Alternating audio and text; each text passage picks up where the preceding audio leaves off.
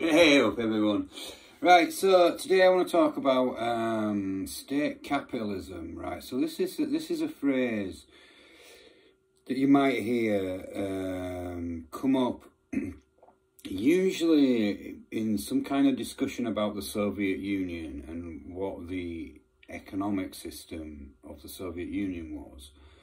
So you'll get many Marxists, Leninists, Stalinists, whatever, supporters of the Soviet Union. A lot of them will tell you that the Soviet Union's economic system was socialism.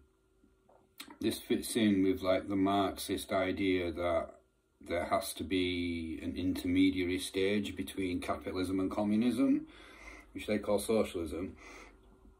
And they're like, a lot of those would argue that that the Soviet Union was socialist. But I think any honest analysis of how economics worked within the Soviet Union would have to say that it was in no way socialist or communist. It hadn't moved on from capitalism to anything towards socialism or anything like that, or communism. And in 1921, so like right at the beginning of the civil war that happened within the Soviet Union, at the same time that they're attacking the anarchists in Kronstadt, Lenin introduces this policy which he calls the new economic policy, right? That's what he calls it.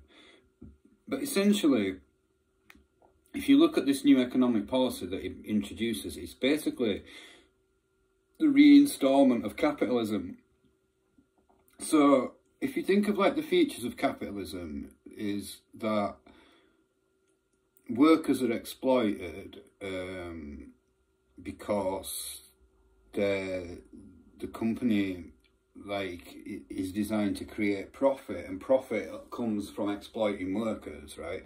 So you exploit workers, you get them to work, then you don't pay them the value that they create through their work. So their work, like if they get raw materials, they apply labour to it and create commodities, then they create a certain amount of value within that product, right? So what the trick that the capitalist does is he doesn't pay you the true value that you create, and he takes that away as profit, right? Yeah, and this is done through the system of wages, right? So wages are set by the company, and you get paid a set wage every week or whatever, irrespective of how much work you do. Do you know what I mean? Like, and you get paid on an hourly basis or whatever, weekly basis or whatever, but you don't get paid the value that you create. You get paid like a set amount. So this is like one of the tricks that they play under capitalism of how workers are exploited, right? Yeah. So one, it's about generating profit, which is taking what's called surplus labour value, the value above what you're paying them, right? So that's profit. And it also has a wage system which is used basically to exploit the worker, right? So these are features of capitalism, right? Yeah. And when you look at this new economic policy which Lenin introduces, this introduces these aspects back into the economy. So the means of production, this is a term from economics, which basically means like the means of production means like the way that things are produced, the way that things are created and made within that society. Do you know what I mean? So like under capitalism, that would be like a factory or a place of work, a business. That they are the means of production. They are the ways by which we produce things, the way that things are created and made, and goods and commodities and stuff are made in factories and stuff, yeah? So basically, who owns the factories? Who's in control of the way that we create things, right? This is called the means of production, right? Basically, in the Soviet Union, the means of production were owned by the state, right? So we've got this system of economics that has basically the same features of capitalism. It's got profit motive, it's got wages and stuff within it, yeah. But the feature of this system that makes it different from standard capitalism is that the means of production are not owned by private individual capitalists, it's owned by the state, right? So the state is the employer, the state is the capitalist, the state is the business, is the company. These are all state enterprises that take place here, right? Yeah. And basically they're run under the same system of generating profit, right? So basically, even under this system, there's profit that's being made, but the profit's being taken by the state, yeah, and at like a business level, rather than it like being taken by capitalists. So these are the features of the Soviet system that was created by Lenin's new economic policies here, right? So basically, this issue of like what is the Soviet Union, how do you define it, right? Do you know what I mean? Socialism, communism don't seem to apply to it in any way, shape or form, so what do you call it, right? Yeah. So this has been like a feature of the analysis of the Soviet Union for a long time. So basically Trotsky, when he looked at the system, he defined it as a deformed workers' state, yeah?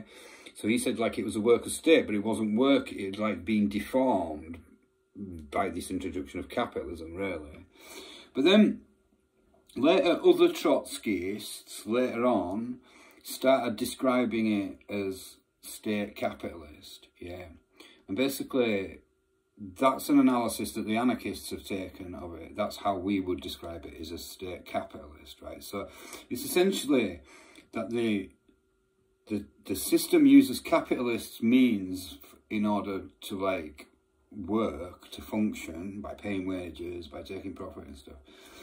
It has these capitalist features, but the enterprise is controlled and owned by the state, by the government, by the political party, by the Communist Party, whatever. They run the industry, they run companies and factories and stuff like that. It's all run by them.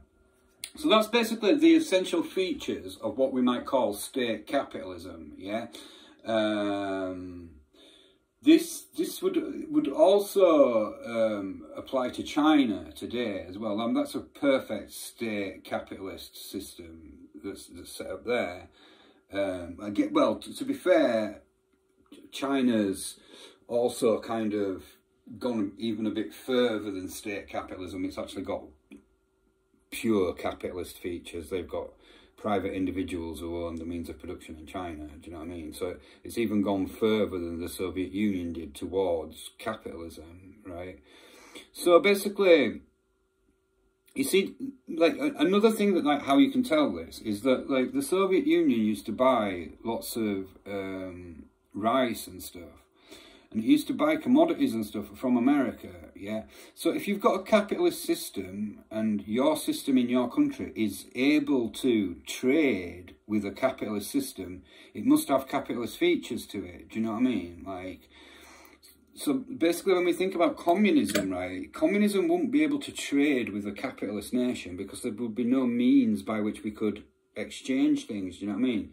Because there'd be no money under communism, so how would you even go about buying something from a capitalist country or whatever? Do you know what I mean? The systems would be incompatible with one another, but the system in the Soviet Union was perfectly compatible with the capitalist economies of the West, and allowed them to trade and operate with them, do you know what I mean? So this again kind of proves that it has these capitalist elements to it, this capitalist way of working and stuff, do you know what I mean? So that's it basically. State capitalism is basically the way that the Soviet Union was run, it's the way that China was run, it's the way that basically these countries that called themselves socialist moved away from actual socialism and moved quite clearly towards capitalism. So the Soviet Union was capitalist.